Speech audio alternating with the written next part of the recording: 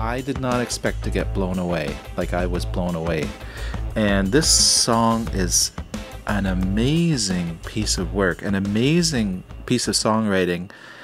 It is, oh my God, it's unbelievable. It's really, this is like almost earth-shattering for me. I am, and I guess part of it is because, like I say, when I started the song, I wasn't grabbed immediately.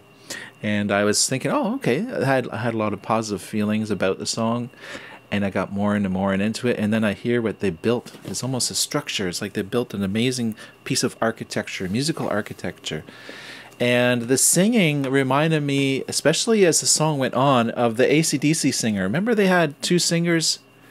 I don't know if it's the first guy or the second guy. He just had that totally gravelly voice. And in a sense, did he predate growling, or did he was kind of a pioneer of growling, because he wasn't really trying to growl. He just had this voice that was naturally, yeah,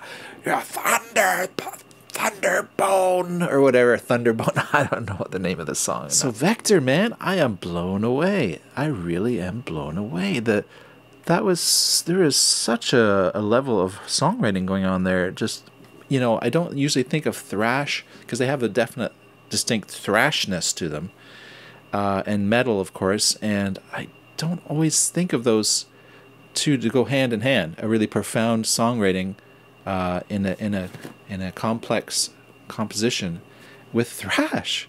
Wow, I am a bit stunned. I'm a bit stunned. I'll say also the production is really nicely done. Everything sounds great. The drums sound really nice and punchy. Okay, so the chords were basically like,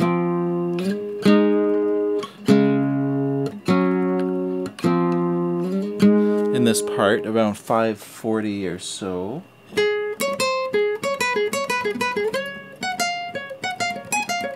Something like that. So this is another part in 802. Compositionally speaking, it's like,